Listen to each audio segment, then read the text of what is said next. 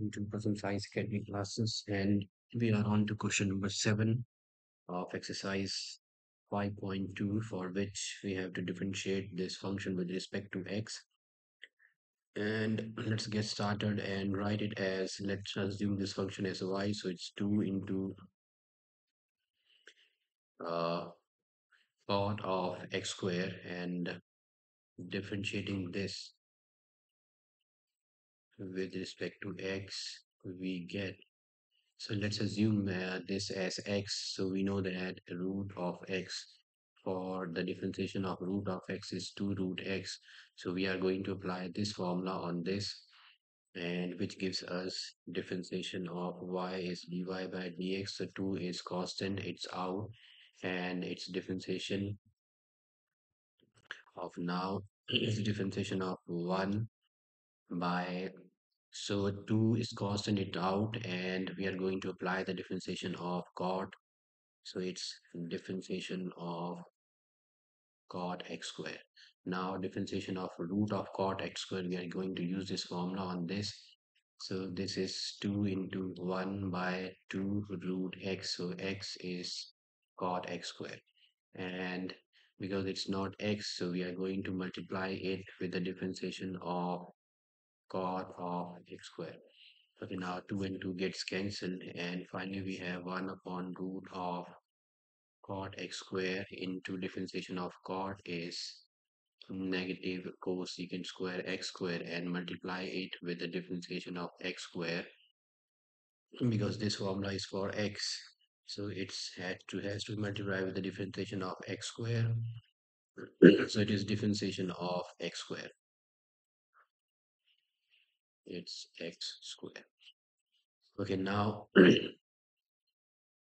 1 upon this root means it's in the exponent as half, so cot is cos x square upon sine x square, and both these have power half. So I can write them as sine x square raised power half for root, and its negative cosecant is 1 on sine square x square, and differentiation of x square is 2x. Now these two have same base, so it's 2 minus half. So 2 minus half is 3 by 2. So it is now 1 on cos x square raised power half, and this is negative 2x at the top. And now this is this, and this 2 minus half gives us 3 by 2.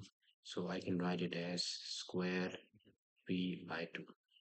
And this further, I can write this as cos x square half will remain as it is, and for this I can write it as sine cube x square raised half. Sine cube means it's 3 times, so this is now cos x square half into, so sine cube is, I can write it as sine square x square raised power half into sine half x sine x raised power half. So this 2 and 2 gets cancelled, and finally we have minus 2x. I can write this in root. So this is cos x square under root. This is this one is also under root. So this is sine x square under root, and this one is now sine x square. So let me multiply and divide this with root 2. So it's root 2 divided root 2, and multiply and divided by root 2. So it's root cos x square, and it's root sine x square into sine x square.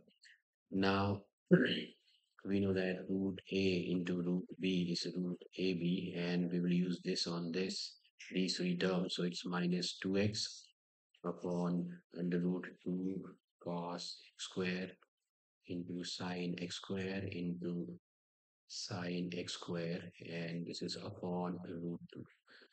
Okay, so finally we have it's minus 2 root 2 sine x. This goes up, and this is 2 sine x into cos x. So 2 sine x into cos x is sine 2x. So instead of x, we have x square. So it's sine 2x square.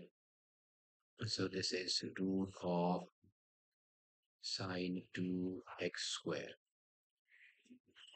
And now it's into, so I can write it as into sine x square. Finally, my differentiation is dy upon dx is equal to minus 2 root x upon this is sine x square, and this is under root sine 2x square. Okay, so this is our answer for question number 7. Do like, share, and subscribe. Thank you for watching.